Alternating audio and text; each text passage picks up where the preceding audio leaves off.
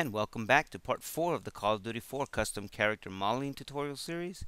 Since the last video, I made a few adjustments to the elbow joint placement on the model. The elbow was further back than I originally thought. After hiding the gloves and parts of the body, I quickly realized where the elbow was actually located. The elbow pad gave it away. When I selected the edge at the inner crease of the elbow to identify the placement of the joint, I selected this one. As you can see, the edge loop around the elbow is actually the one above. So I made these small adjustments. In this part of the tutorial, we are going to cover binding, otherwise known as skinning or binding, exporting, using the Assett Manager, and the initial testing of your model. Before we get started with skinning, save your rig model one last time, and let's quickly save another increment file save. So save as your model's name, followed by the suffix _bound. Open your hypergraph window and resize it to view. You should see joints and bones in the hypergraph window. If you don't, try zooming out until they are visible and then reposition and focus. For this tutorial, we will bind the mesh to the skeleton using a simple bind, meaning we will use the least amount of bones and joints a model needs to export. This model is a great example to show how skinning of both an organic and a rigid mesh should be. Later, when you understand this process, you will probably want to add additional bones and joints on your organic mesh for more realistic looking animations. On models that include a rigid mesh, it may be necessary to use simple joint structures. Now let's select the bind skin layer, right-click and select the objects within that layer. You should see bones and joints selected in the hypergraph window in yellow. This layer should only contain joints and bones used for binding. Go down the list of selected joints and remove any joints that your model is not going to use by holding Ctrl and click. Here we have the coat front and rear joints. We are not going to use these because our model does not have a coat.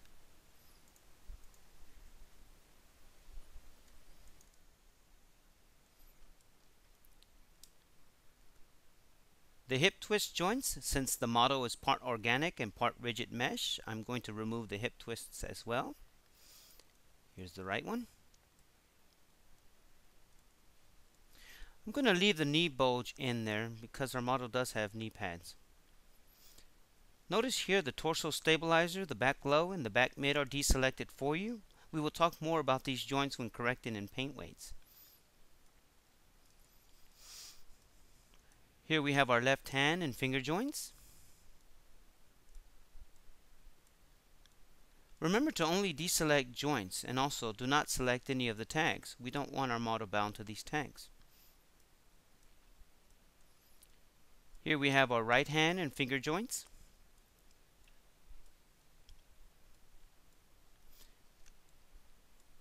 Notice here that the face animation joints are deselected for you. I do not use them for my custom models.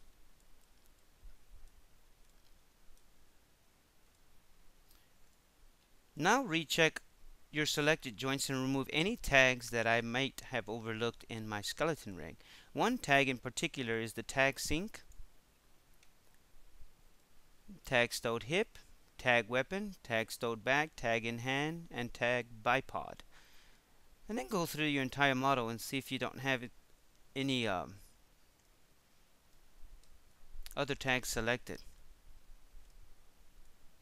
Remember that this layer should only contain joints and bones used for binding, so no tags. There are some joints at the very bottom that I have not covered during the selection. This is the shoulder raise LE, the shoulder raise right. But I'm not going to use those since the shell of the body is basically a rigid mesh, so I'm not going to use those. Now let's create us a new layer. Double click it, let's rename the layer.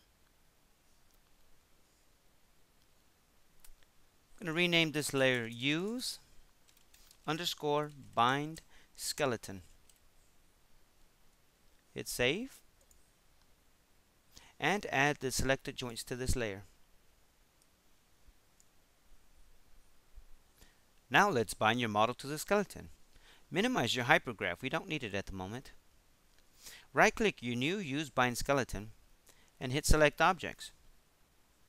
With the joint selected, hide the Use Bind skeleton, hold Shift and drag a selection over your entire model.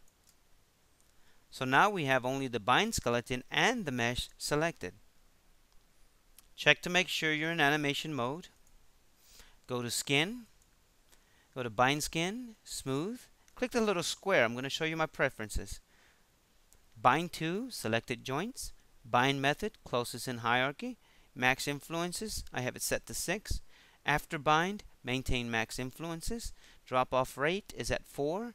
Remove unused influences and colorize the skeleton. Go ahead and hit bind skin. At this point, you can move some bones around to ensure your model is bound to the skeleton, like the arms and the legs.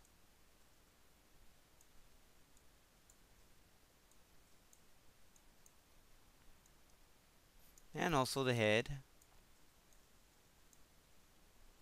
The animation of the model will not look very good at this early stage of skinning. We will need to tweak the bind later by using paint weights. For now, this will give me an opportunity to show you how to update your model once it has been compiled in a mod.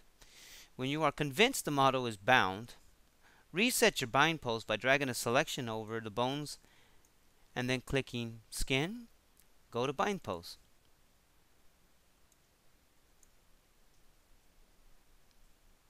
Now we can export the model. To begin exporting your model, open your Call of Duty 4 Model Exporter. The first thing we want to do is select an entry to use with this model. Select the first entry 1 by putting a checkbox on the first entry's checkbox. Next, we want to set the path and name of your export. By default, this skeleton rig points to your model export folder. Click the box with the 3 dots and navigate to your model's folder. Type in the model's name in the file name box. Then click Set.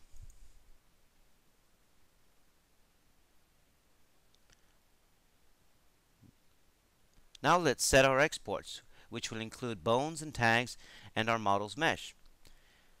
We can click on the Select Exports button in the Call of Duty 4 Model Export window. Go ahead and minimize your export window for now. Bring back your hypergraph window. Again, we're going to zoom out and bring our bones and tags. This selection contains both joints and tags for exporting. Again, deselect the joints that you are not using.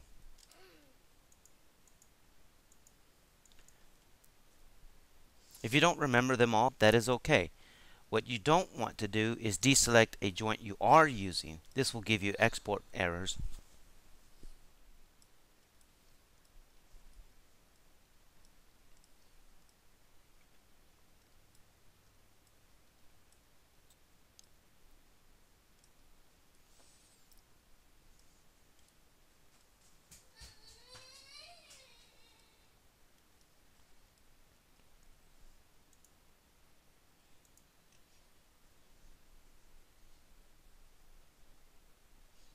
In addition, and very important, do not deselect the tags. After you have made your selection changes, go ahead and click Set Exports in your Call of Duty 4 Model Exporter. Now let's add your model to this entry along with the bones and tags. Click on the Select Exports button so we can select those joints and tags. Minimize the Call of Duty 4 export window. Bring back your layers. We're going to hide the layer, the Use Bind layer. We're going to Shift Select your model, like we did before. Now we have the joints and tags selected, and also your model. Bring back your Call of Duty 4 Model Exporter, and click Set Exports.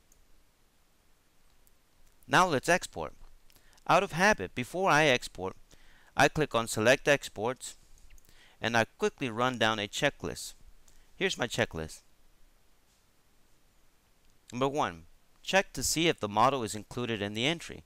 So when I hit Select Exports, I make sure that my model is selected. Number 2, check to see if the tags are included in the hypergraph window. If I see one or two tags selected, I know that my tags are selected. I can see my tag stowed, my tag sync, and I can also see some of the joints I deselected for this export. Everything looks okay.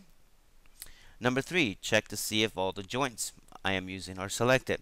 And again, the coat rear and the coat front and some of the joints at the bottom are deselected. Once I know this has been selected and I know that my select exports is correct, I can go ahead and click Export Selected Entries. Now, export all entries basically means if you have more than one entry here, besides just the entry 1, it will export them all. This is very handy when you create a model with different LOD or level of detail. So in this case, we are only using LOD 0, which is the up-close model. And this will cause frame drops or loss of frames per second if you don't create your decrement models that have less polygons and lower res textures. But for this case, we only have one. So we're going to use Export Selected Entries. So now let's click on Export Selected Entries. At this case, it's going to ask you if you want to save. If you haven't already done so, click Yes.